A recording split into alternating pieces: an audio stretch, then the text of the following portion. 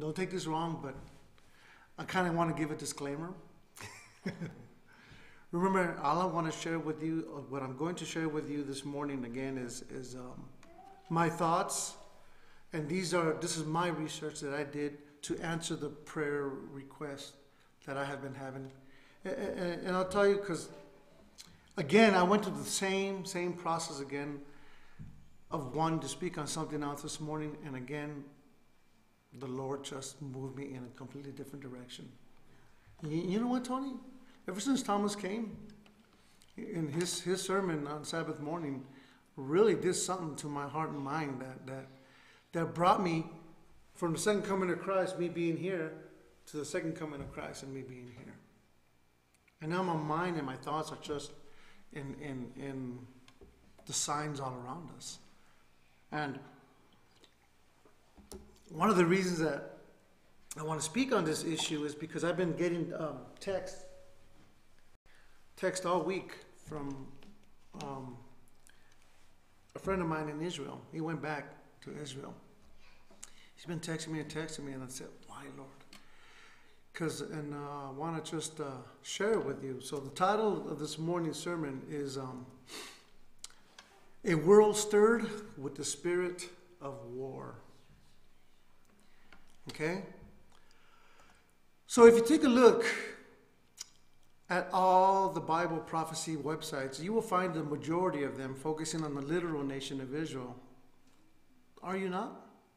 Most of them, they are. You know, people you talk to and everybody at work, when they hear, you know, the things going on in Israel, or you see and you feel the support, especially from the Christian community. You feel the support for Israel. You know, and if you look at this map, you know, this is the map of Israel during the time of Jesus. You know, and so you look at the map, you see Judah, Perea, Decapolis, Samaria, Galilee. Who was in this land? What was the population? It was mostly Jews, weren't they? It was all Jewish, for the most part. But going on, when you see these websites and you see all the support for Israel, and you hear all these stories, you know, that Israel is going to change. You know, you also hear this misconception of the 7-year prophecy and all these things going on in Israel. So the question is, are they wrong? I will have to say they are completely wrong. And the reason was because we like to focus on physical things in life rather than on the spiritual. We like to touch and feel things rather than focus on worshiping God. How? In spirit and in truth. Is this issue with regards to Israel important during the end times? Well, I used to think different. I used to say, you know what? Why are you focused on Israel? You know, I mean, they're not going to convert. They're not going to be changed as you think. And I was being sarcastic, and I say, well, if you're going to focus on Israel, then in order for that to happen, they're going to have to become Seventh-day Adventists, you know, because pretty much we are spiritual Israel. So yes, focusing on Israel, this truth is very important. I want to read to you just a simple quote that I found. And she titles it, The World Stirred with the Spirit of War. She says that the world is stirred with the spirit of war. The prophecy of the 11th chapter of Daniel has nearly reached its complete fulfillment. Soon the scenes of trouble spoken of the prophecies will take place. I was shown the inhabitants of the earth in the utmost confusion. War, bloodshed, privation, want, famine, pestilence were abroad in the land. My attention was then called from the scene. There seemed to be a little time of peace. Once more the inhabitants of the earth were presented before me, and again everything was in the utmost confusion. Strife, war, and bloodshed, with famine and pestilence raged everywhere. Want and bloodshed caused pestilence, and then men's hearts failed them for fear, and looking after these things which are coming on the earth. Now, I kind of want to share a little bit of what's going on in Israel. And this is just firsthand based on my friend who's there. He sent me this text the other day. He says, regarding 700 missiles, he said, they are bombing us again. He goes, there are missiles coming from different directions, and most of them are being intercepted in midair. He goes, our windows are rattling because of the compressions from the explosions. You can hear sirens for miles and miles echoing throughout the city. There are jet fighters and helicopters patrolling certain parts of Israel right now. They also have the military and police patrolling different areas in town. They are actively looking for terrorists.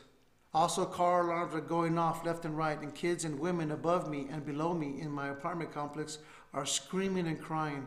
I can't sleep. Every time I get to sleep, I hear more missiles coming our way. It's a war zone out here, he says. Israel killed 20 more key people today in Gaza. We are completely surrounded by enemies in all our borders. It's a whole different world out here. And he ends it with this. December 31st can't come soon enough. What did I get myself into? When did you write that? Wednesday. Oh, this is current. Yeah, this is Wednesday. This past couple of days. And then we on and on, we were going back and forth. He gave me more and more in deep detail. So the question that I had in my mind, how did Israel get to this point? Why is there so much confusion? Why is there so much war? What's going on? Right? So there began my journey. So it all starts with Josiah Litch.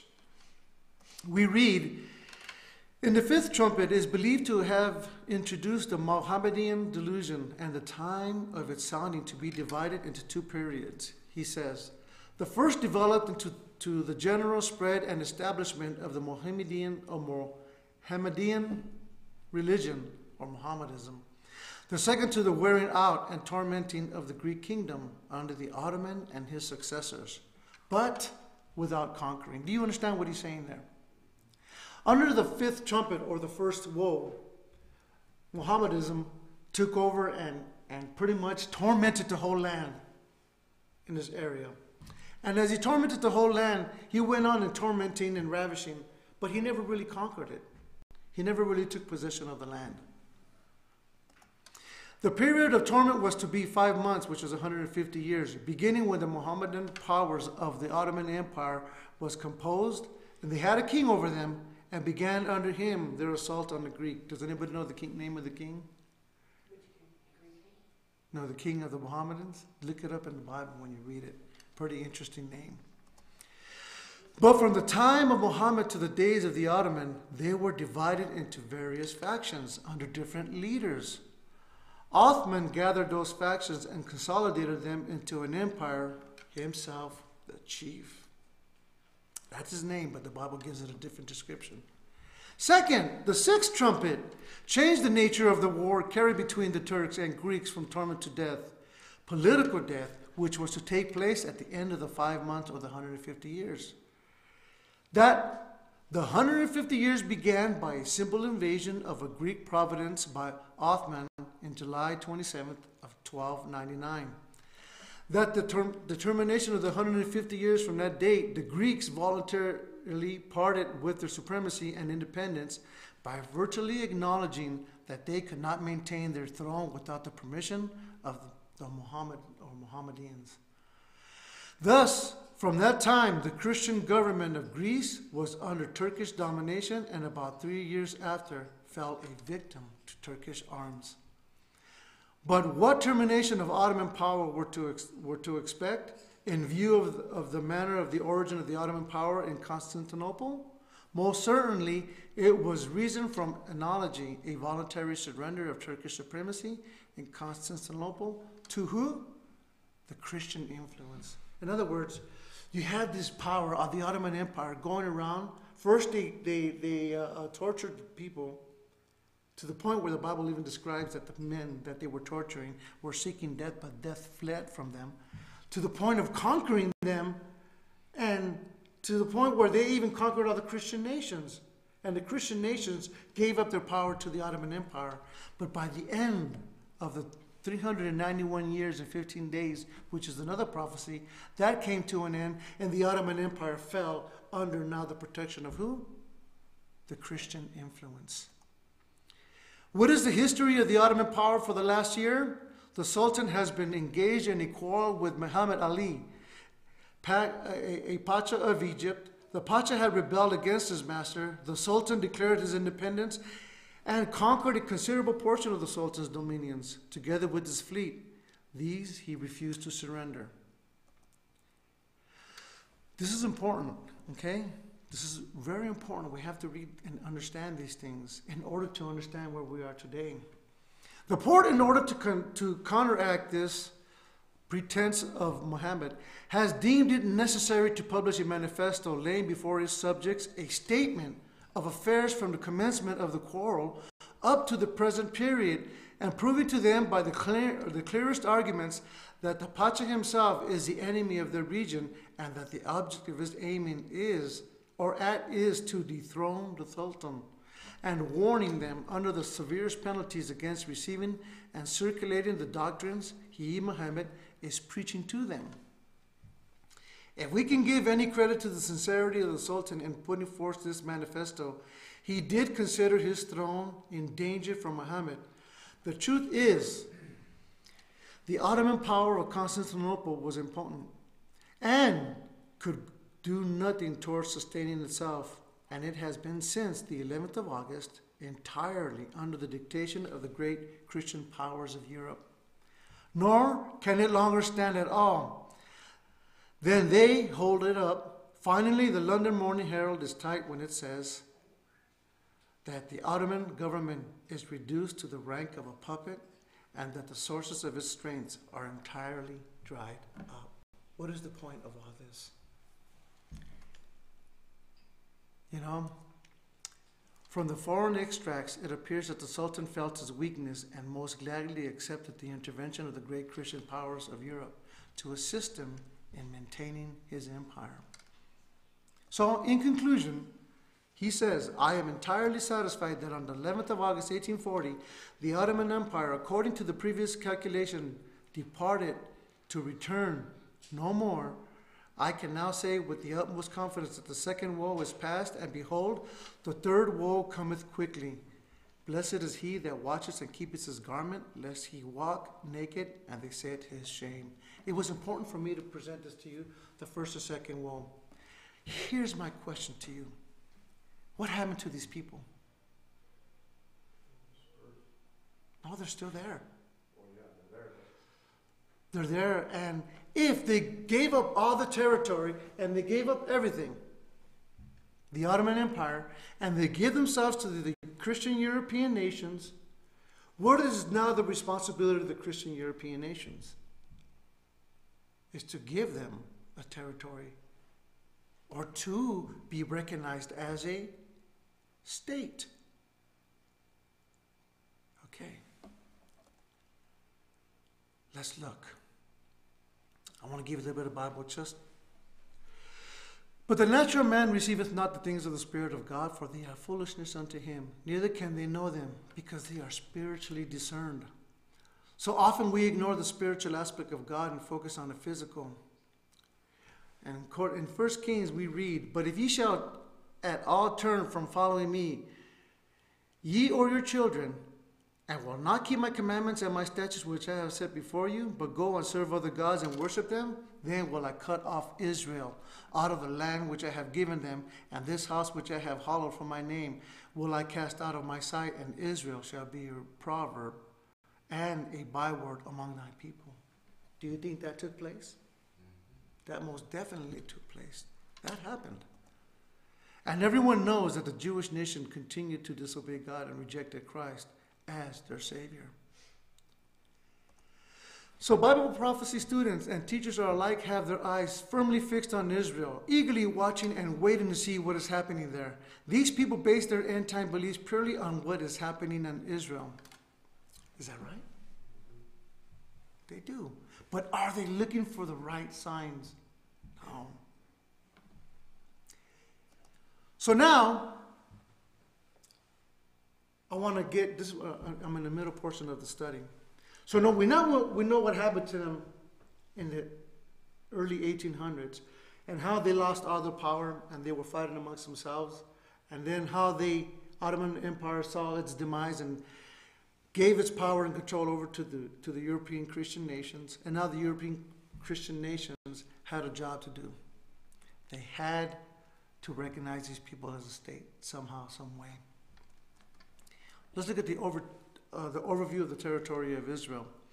The significance of the designation of these territories as occupied territory is that certain legal obligations fall on the occupying power under international law. Under international law, there are certain laws of war governing military occupation, including the Hague Conventions of 1899 and 1907. This is just how many years after the Ottoman power gave up their allegiance? 60, 70 years? And they still haven't been able to deal with this issue. And the Fourth Geneva Convention. One of those obligations is to maintain the status quo until the signing of a peace, there's that word, a peace treaty, the resolution of a specific conditions outlined in a peace treaty, or the formation of a new civilian government. Israel disputes whether, and if so, to what extent it is an occupying power in the relation to the Palestinian territories, and as to whether Israeli settlements in these territories are in breach of Israel's obligations as an occupying power and constitute a grave breach of Geneva Conventions, and whether the settlements constitute war crimes. In 2015, over 800,000 Israelis resided over the 1949 armistice lines, consulting nearly 30% of Israel's Jewish population. And so that you kind of give you an insight, the Hague Conventions of 1899 and 1907 are a series of international treaties and declarations negotiated at two international peace conferences at The Hague and the Netherlands, along with the Geneva Conventions. The Hague Conventions were among the first formal statements of the laws of war and war crimes in the body of secular international law. A third conference was planned for 1914 and later rescheduled for 1950, but did not take place due to the start of World War I. What problem do you see? Here it is. You have the Ottoman Empire, who gave up their powers over to the Christian nations, and now the Christian nations up to this time have not been able to do anything with these people, have not recognized them as a state. They're trying to regulate Israel, that land and territory, dividing it and doing all these divisions, and they can't come up to an agreement. And here we are into the year, this was in 2015, but we are now in 2019. Do you see what's happening in Israel? Do you see what Israel is being accused of? They're being accused of crimes of the territory that they were given, where in 1948, has been expanding and growing and growing, moving here, moving there, little by little taking over the territory. Do you have any idea of what's going on in the Middle East?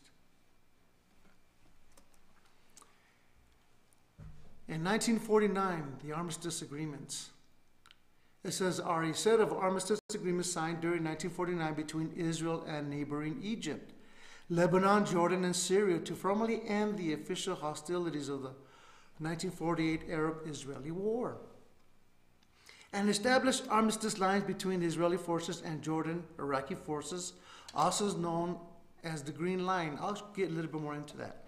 It also outlined in the commitment to peace and stability in the area their opposition to use the threat of force, and retaliated their opposition to the development of arms race.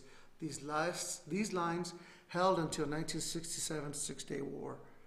See the issue that you see growing and that we're always taught, and why the Eastern question has brought on so much confusion, because this is what happens when we do Bible study. When we do Bible study and we talk about the first woe, the second woe, and we always end at the second woe, where it ends in 1840 when the Ottoman Empire, and then we totally ignore it. We totally ignore it to the point what's going on with that issue today. And because of that, Satan has been able to bring up such a strong delusion in the Middle East that most of Christianity is going to be drawn in to this conflict.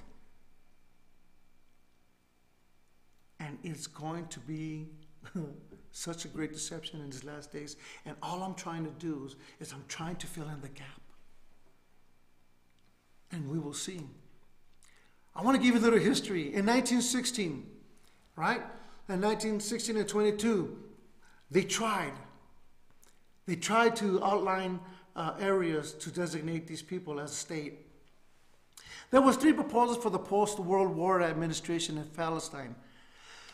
The red line is the international administration proposed in the 1916 Sykes-Picot Agreement, and dashed blue line is the 1919 Zionist organization proposal at the Paris Peace Conference. And the thin blue lines refer to the final borders of the 1923 and 48 mandatory Palestine. Now,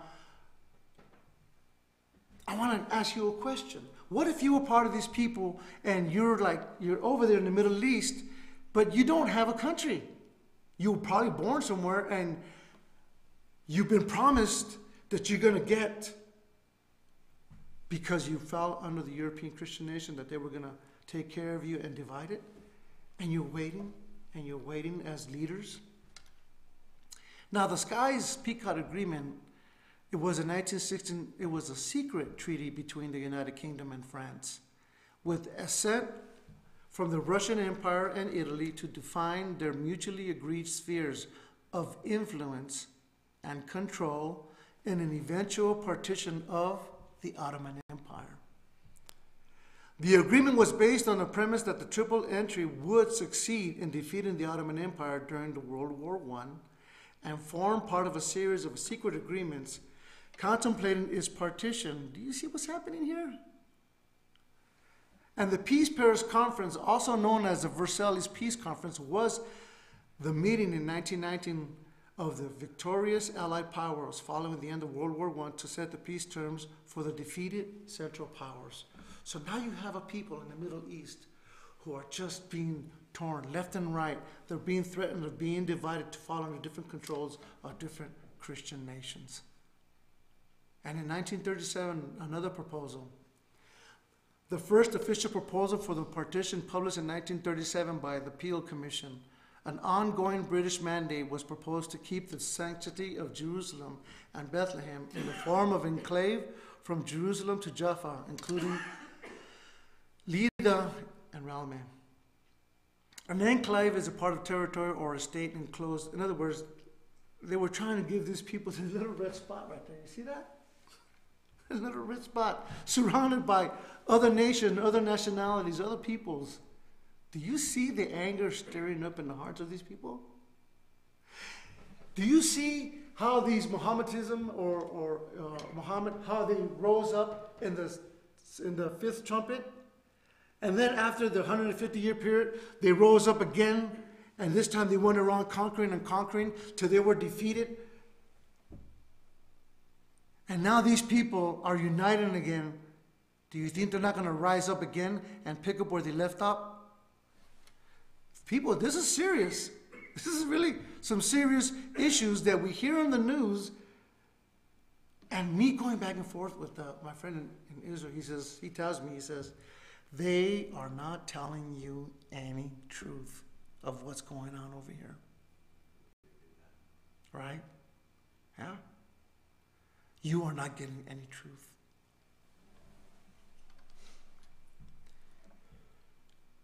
Did I tell you, the Peel Commission that this is talking about, formerly known as Palestine Royal Commission, was a British Royal Commission of Inquiry headed by Lord Peel, appointed in 1936, to investigate the causes of unrest and mandatory Palestine.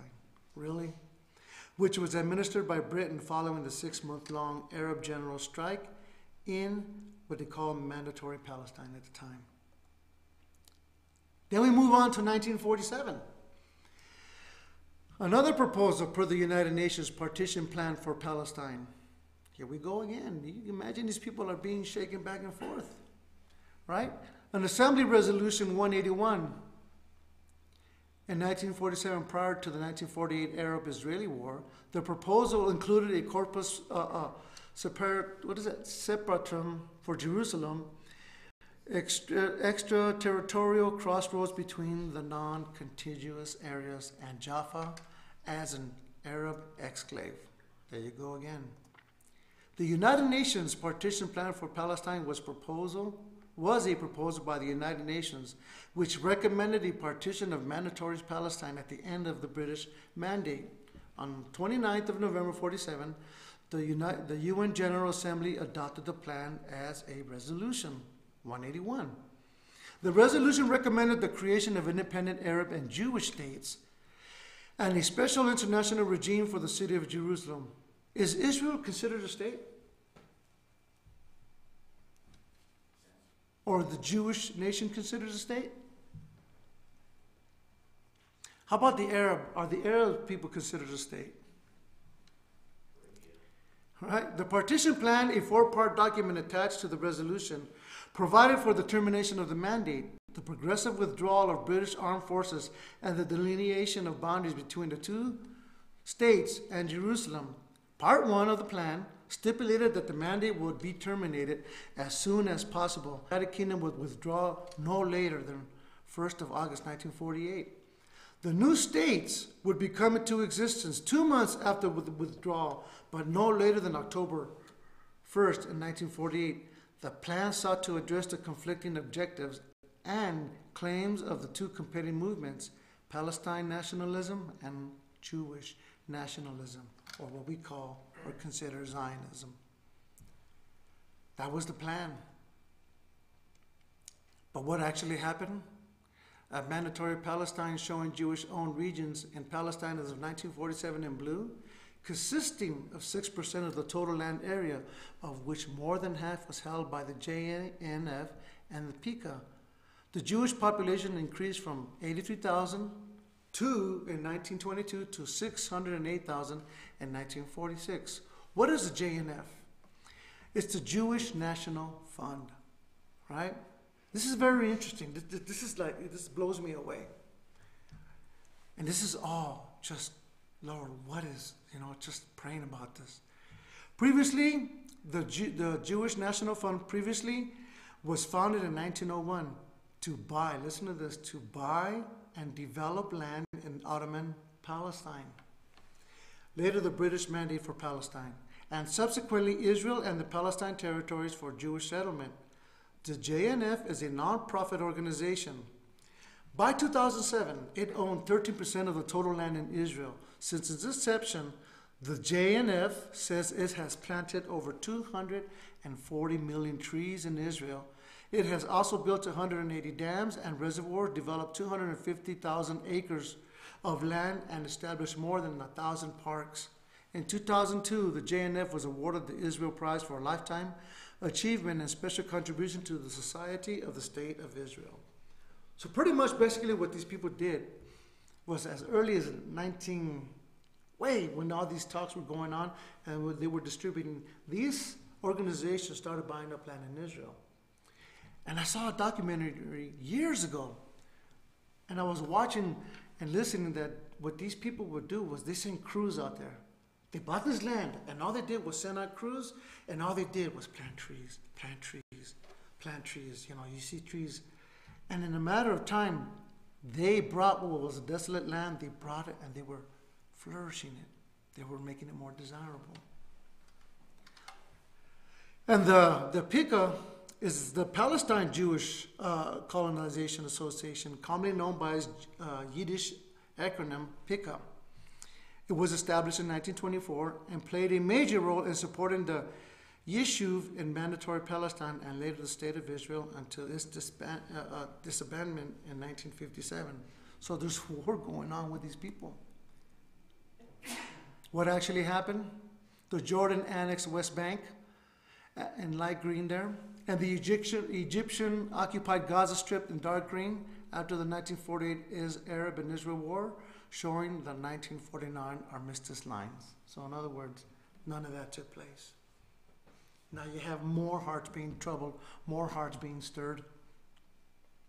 The Jordanian annexation of the West Bank in light green was the occupation and consequent annexation of the West Bank, including East Jerusalem, by Jordan, formerly Transjordan. In the aftermath of the 1948 Arab-Israeli War, During the war, Jordan's Arab Legion conquered the old city of Jerusalem and took control of the territory of the western side of the Jordan River, including the cities of Jericho, Bethlehem, Hebron, and Nablus. At the end of the hostilities, Jordan was in complete control of the West Bank. Well, there goes that plan. Do you see the frustration, the anger that's stirring up in the middle? What did Ellen White call it? The spirit of war? In 1967 and 1994, we're getting close to our present time. During the Six-Day War, Israeli captured the West Bank, the Gaza Strip, and the Golan Heights, together with the Sinai Peninsula. Later traded for peace after the Yom Kippur War.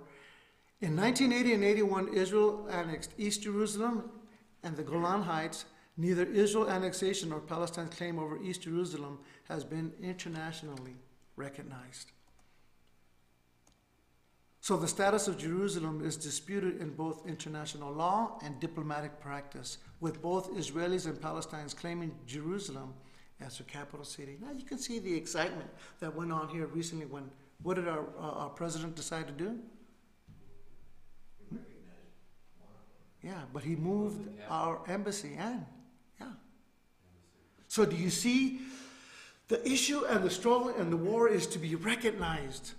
See, the Ottoman Empire that is existing there still is still fighting for its recognition and is promised that it was given back then. Remember what the angel said about the third woe? He said, woe to the inhabitants of the earth when this takes place. The dispute has been described as one of the most intractable issues of the Israel-Palestine conflict, with conflicting claims to sovereignty over the city or parts of it and access to its holy sites. The main dispute revolves around the legal status of East Jerusalem and especially the old city of Jerusalem.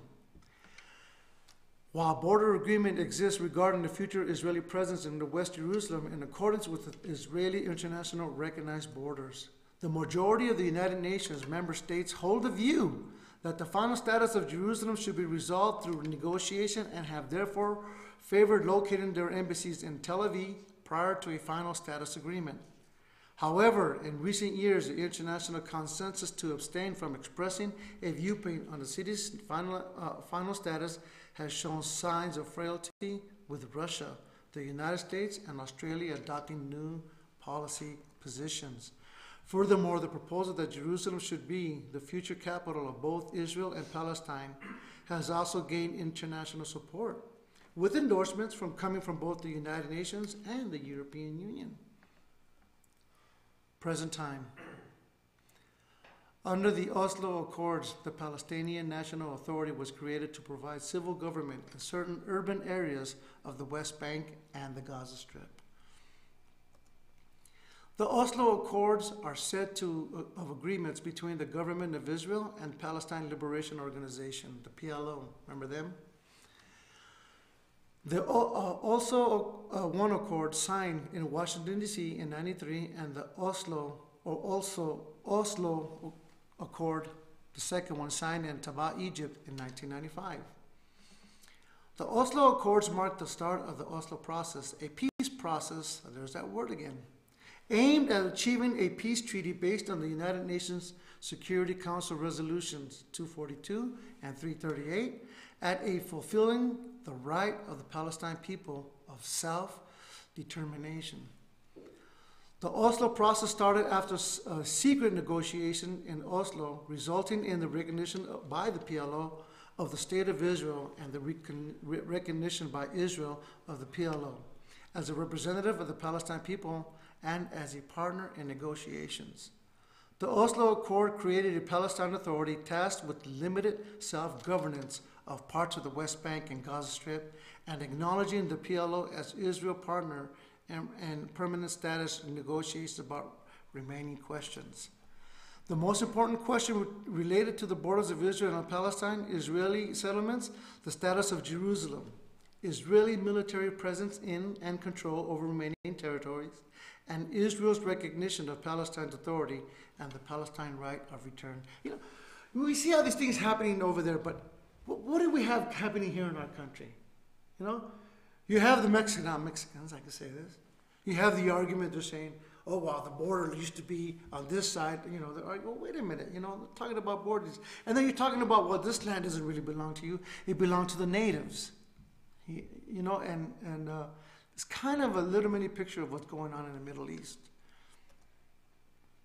The Oslo Accords, however, did not create a Palestine state. Present time. After Israeli disengagement from Gaza, does anybody remember that, watching that on the news? I do. After the Israeli disengagement from Gaza and clashes between the two main Palestinian parties following the Hamas electoral victory, two separate executive governments took control in Gaza and the West Bank. The Israeli disengagement from Gaza and the disengagement plan implementation law, also known as Gaza expulsion, and Hitnakut, was the withdrawal of the Israeli army from inside the Gaza Strip and dismantling of all Israeli settlements in the Gaza Strips in 1905. I still remember watching that on the news. It was like, I didn't understand it, but it looked pretty sad.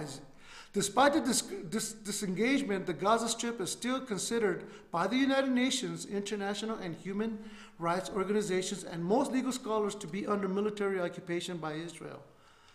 Though this is disputed by Israel and other legal scholars, following the withdrawal, Israel has continued to maintain direct external control over Gaza and indirect control over life within Gaza. It controls Gaza's air and maritime space and 6 of Gaza's 7 land crossings. It maintains a no-go buffer zone within the territory and controls Gaza's population registry. And Gaza remains dependent on Israel for its water, electricity, telecommunications, and other utilities. This is Israel today.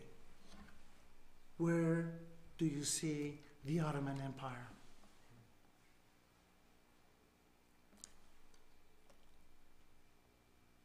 In Galatians, we read, there is neither a Jew nor Greek. I just want to remind you that there is neither bond nor free. There is neither male nor female.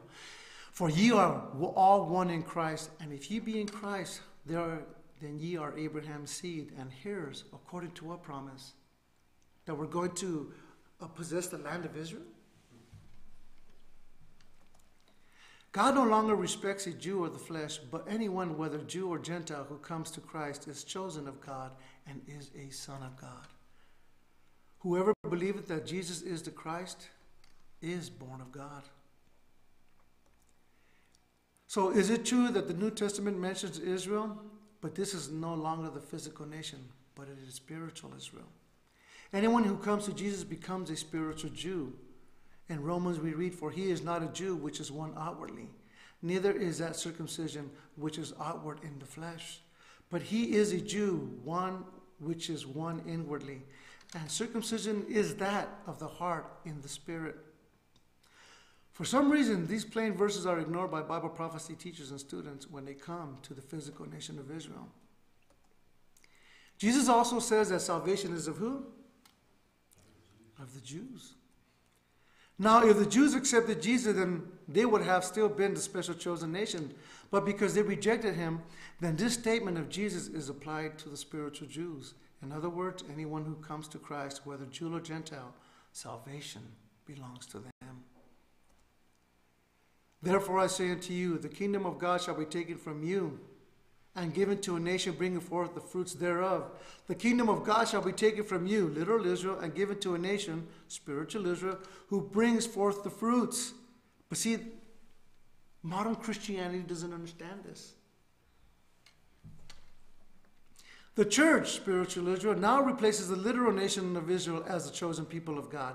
The Bible does not prophesy that there would be a literal temple rebuilt in Israel, or we, the church, are that temple that God is rebuilding.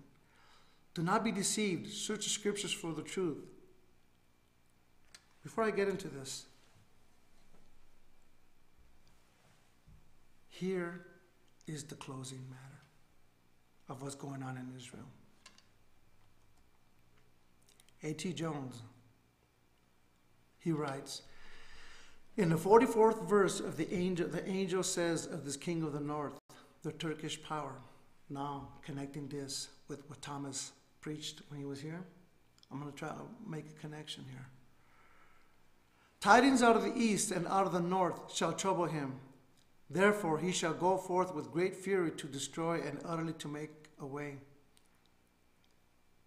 This was accomplished in the Crimean War, when Russia from the north and east warred against the Ottoman Empire, and the latter was saved only by the support and power of Great Britain and other allies. We studied that. We looked into that, right? Did the Great Britain and their allies, did they faithfully execute helping these people? It doesn't look like. And now the last verse of Daniel 11 tells of two events that all of Europe, this was written back in 1896. It says, tells of two events that all of Europe is constantly expecting to see, and which are certain soon to take place, he says, namely the expulsion of the Turkish power from Constantinople and the wiping out of the Ottoman Empire. These are the words of the angel as to this looked out for event. And he shall plant the tabernacles of his place between the seas and the glorious holy mountain, yet he shall come to his end, and none shall help him. You look at this map. And when do you see the king of the north on this map? When he is expelled from Constantinople, we read here that Constantinople itself is between the seas. But this does not meet the word of the angel. No, but he shall plant the tabernacles of his palace between the seas in the glorious holy mountain. This cannot be no other place in Jerusalem. Even now, Jerusalem, in the Turkish and Arabic, is called the Holy. It is certain, therefore, that the seat of the Ottoman power will be removed from Constantinople and will finally be planted in Jerusalem, and then it is just as certain that the power comes to its end. In order for this to happen, what must take place in Israel? What's that? The removal of Turkey from Constantinople, planting itself in the holy place of Jerusalem, means something to the Jews. It could mean the annihilation. Look at what else he says. It'll be the annihilation of that territory. Yet this is not all. The angel continues. And at that time, when this is taking place, when is this taking place? Right now, before your very eyes. Do you see Turkey in the news everywhere? Everything that it's doing, all its movement? She says, at that time Michael shall stand up, the great prince, which standeth for the children of thy people, and there shall come a time of trouble, such as never was since there was a nation, even to that same time. And at that time thy people shall be delivered, every one that shall be found written in the book, and many of them that sleep in the dust of the earth shall awake. So you see what happened in the 5th and the 6th woe. They came under control of the European Christian nations, and the Christian nations pretty much abandoned them, gave them promises back and forth that never came true. What do you think these people are doing now? They are uniting. How are they uniting? They are entering in all kinds of nations. What tool do you think these people are using to enter and invade all these nations? Immigration. Open borders. My friends, the signs are all around us. Whether the Turkish power shall leave Constantinople, and when, whether it shall be wiped out, and if so, when. These are great and interesting questions, hence the Eastern question, and multitudes are anxiously studying them. But of far greater consequence is the question, what will happen when these things are accomplished? The word of God is that at that time there shall be such a time of trouble upon the earth as never was since there has been a nation. This we have seen by positive proofs is the very thing which the great nations are dreading, and against this universal woe of worldwide war and tumult, the great powers are holding the Ottoman power as long as possible as a bulwark, knowing that when this bulwark should have been broken down, an appalling torment must be spread over all. In this matter, the word of God and the word of the great powers of the world are in exact and perfect accord. I just showed you what's going on in the Middle East. I just showed you how this Ottoman Empire is coming back into control and power. You're hearing it in the news all day. You're seeing what tool they're using to enter all the nations and all the countries. You see what it's doing here in the United States. You see who is in government and Congress now. You see how they're speaking. You see how the laws are being implemented and how the people are begging for seconds.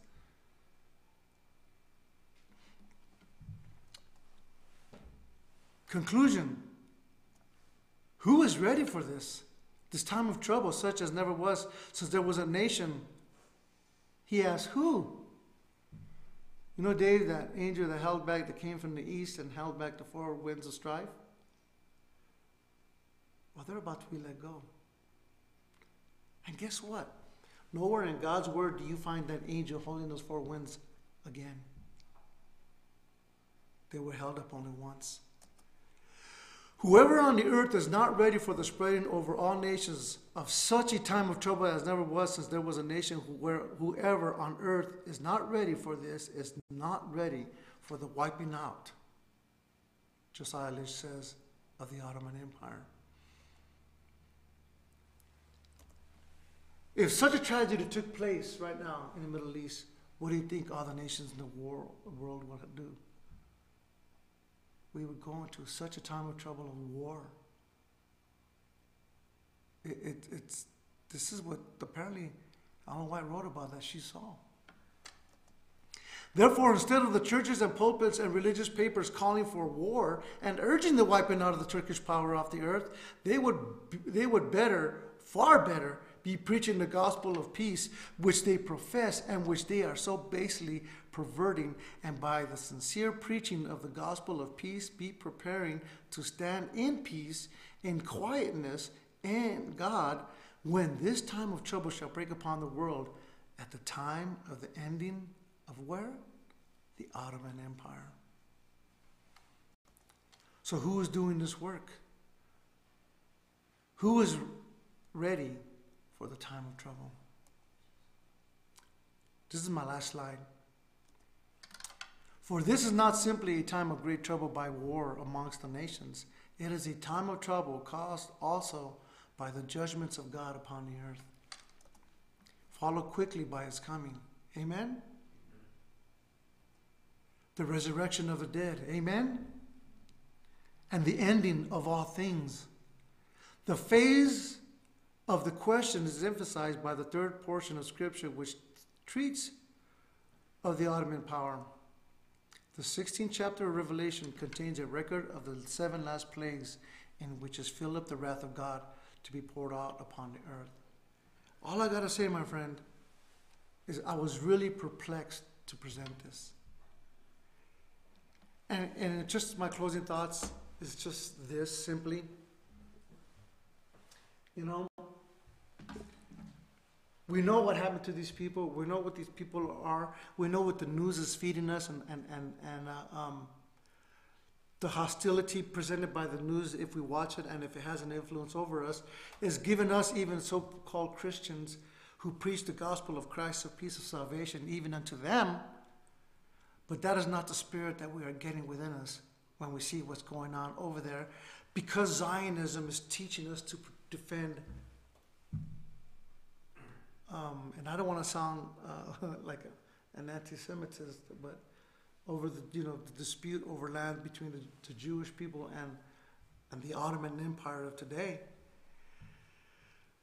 But we are being fed food for the mind.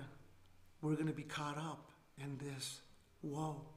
And if we don't know the truth of what's and why this is going on, we're going to be caught up. We're going to receive the plagues. So the Eastern question of the King of the North coming down, what I just presented to you pretty much is just the end result of what will take place. I don't know if this is something that I should have preached on the pulpit on the Sabbath, but it is in God's Word. If I was to open up the Bible and I would read it from the Bible, that's what the angel gave John at Patmos. So it's very important that we do the work of the three angels' messages here. Amen? So with that, can we, those that can, please bow with me and as we close the prayer. Dear Father, Lord, I really prayed, Father, about this. And Lord, sometimes these messages are not easily received, but Lord, it is your word, and I ought to keep you happy rather than men. And these are the things that are fallen upon the world, Lord. And we have been given this information through inspiration in these last days. I just pray, Father, that these things do not bring fear, does not do no such thing other than just bring awareness to us and cause the signs of the times that we are in to reflect upon our lives and realize that time is coming to an end soon. We ask you now, Father, to be with us and to continue to bless our fellowship this morning. In Jesus' name I pray. Amen.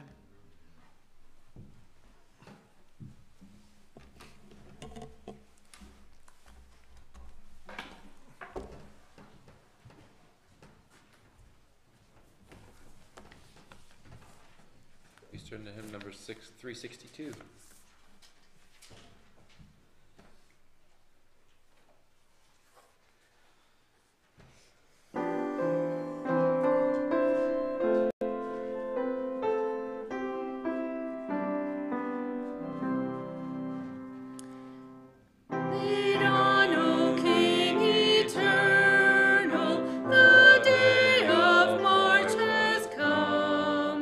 Henceforth in fields of